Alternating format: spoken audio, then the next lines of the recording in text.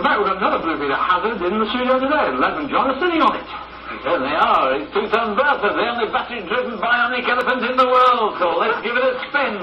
Oh, it's great being a driver. What's it like being a passenger, Leslie? Well, it's a funny feeling, John. It's a sort of cross between a camel ride and a vintage car. But actually, once Bertha gets up to speed, she can do about 6 miles an hour, and she's very economic to run because she's battery-powered. Oh, but the only trouble is the turning circle. It's about 115 feet, so we can't really turn to go through here. I think we ought to stop and see how she is in reverse, shall we? Right. Right. Oh, she does very... Chip, get out those... Get up the elephant, Chip. Get out those legs. Don't bite him. Chippy, watch it, he'll kick you. You can't have anything. In fact, Bertha is an amazing machine. She was discovered on a scrap heap by Jefferson and McPherson. Mr. McPherson reckons she was probably built about 40 years ago for children to ride around a zoo on. But he's put in a lot of work on her to make sure that the legs work again, and she really does walk very smoothly and very quietly. Yeah, cheers. You want to come up and join us? Yeah, all right. We're about to have a stampede, I think. Actually, while you're climbing up there, have a look at the heads. It's quite amazing, is this? Because it's ticketed at the top, and the driver, when he's going along, can move it with his feet. So you see the ears wagged in, like a couple of sails there going along in a gale. Right then, are you all ready for the stampede? We are. It's fun, isn't it? It's really nice with the sort of felt covering and the tusks and trunk. It's almost realistic, and certainly the strangest elephant I've ever been near. And me. Right then, we shall stampede and see you all again next Thursday. By the way, hang on to your... wait on. Can you go really Hang on. Oh, we're having trouble with the elephant. Hang on to your Christmas cards. Shut up, shut. Hang on to your Christmas cards, won't you? We'll show you what to do with them. Oh, I shall be changing Santa down and ride on rags. And we're going to leave you with a wonderful sight. Yeah, just have a look at the bionic rear end. Wonderful. We'll see you on Thursday. Bye-bye. And don't bite it, chap. Bye-bye. Hey, the building's up there. Right hand down.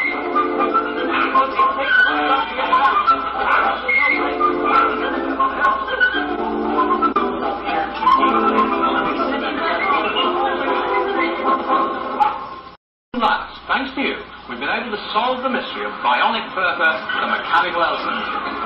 And here she is, paying us a return visit. Just in case you missed seeing her when she was here 3 months ago, we'll tell you what happened. Well, we said that we thought that Bertha was the only mechanical elephant in the world. No sooner have we said it than we stopped. I'll go on anyway. No sooner have we said that about Bertha than we received a great flood of letters reporting mechanical elephant spottings all over England and even as far away as Australia over a period of about 30 years. Well, the only problem was that none of these other elephants seemed to be quite the same as Bertha.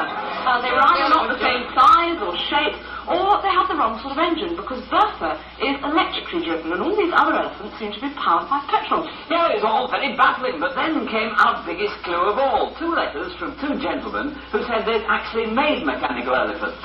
Yes, Mr. Eric Claydon of Braintree said that he'd worked as a mechanical elephant welder. To prove his point, he sent us a brochure, and he also sent us a cutting, which I've got here. This is a cutting from a 1950 copy of the Sphere magazine, and he says, "I am the person on the far left," so I reckon that must be him, "holding the howdah to stop it running down the hill." Well, having sat on Bertha going downhill, I know exactly what he means. The second letter came from Mr. Maurice Radburn of Thaxted, and he wrote, "Dear Sir, referring to your programme concerning the walking elephant, I enclose 2 brochures of the only elephants which were made. The firm that made these were here at Thaxted. I worked for them for many years. Anyone who lays claim to the idea of the elephants are fake. I myself know the full story of this venture, as I myself made the very first walking elephant in model form, and I am very proud of doing so."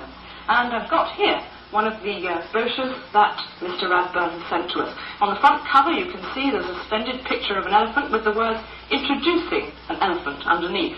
Inside, on the first page, there's a picture of the chassis, which is very interesting because it's exactly like the picture of this chassis sent to us earlier by a construction firm in Essex. So someone else had been on the right track but hadn't known where the rest of the elephant was built. Well, over the next pages in this brochure there are photos of the elephant with all its various specifications, but it's at the end of the brochure, on the last page of all, that you get the biggest clue of all, because down here it says, "Manufactured by Frank Stewart, Bluegate Studios and the Worthings, factored ethics. So, at last, we got the solution to the great mystery of where Bertha was made. In fact, we've invited Mr. Radburn here to the studio today to tell us all about it. He's with Pete now. Mr. Radburn, hello and welcome to Blue Beetle. First of all, what kind of firm was Frank Stewart? It was a physical mask making firm, making costumes and props. So they made all sorts of weird and wonderful things for big shows and so on. Yes. But how did the mechanical elephants come to be made? Well, during the summer they started making short, straight leg ones for kiddies just to ride on, but they didn't walk. They just made static legs. That's right, yes. yes. So they were powered. Oh yes, they were petrol motor. How did they come to walk eventually?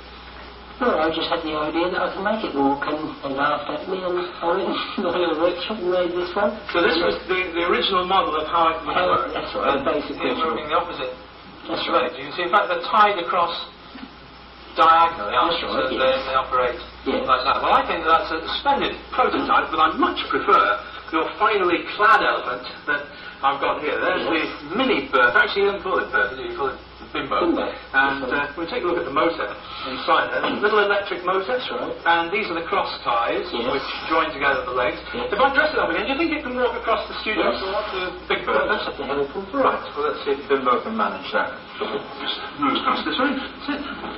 It really is extremely lifelike. Now, let's see. The switch is just behind the That's right, muffles yes. on the shoulders. I keep my hand just behind it to keep it moving forward, because the floor's a little bit slippery. But it is a very realistic movement there, isn't it? How many of the giant elephants were actually made? 20 to 25. And what about the efficiency of the engines? Which was more, the petrol or the electric? Petrol one, because you could operate it, gear it up or slow it down. You have a stampede with that. Did you know Mr. Clayton, the welder? Yes, very well. You worked with Yes, him, he did you? was a welder on the Is Mr. Stewart still alive? Yes, alive, but I tried to contact him, I couldn't. I think it was about 84, 85. Well, a remarkable imagination. It's obviously very clever. What, Yes. Did you make any other kinds of big animals like this? Yes, we made a mechanical alligator running on a petrol engine. Yes, for weapons pool. And so all sorts of birds on it. Yes, birds. That's right. Well, thank you very much indeed for coming, Mr. Radburn, because you've helped us to solve, finally, the problem of Big Bertha. I'm glad about that. And also thank you very much for all the very interesting letters and photographs that you sent us in on the subject. And we now declare that the mystery of the robot elephant is finally closed after the third time, and that I do promise. Now then, our most famous encounter actually with a living elephant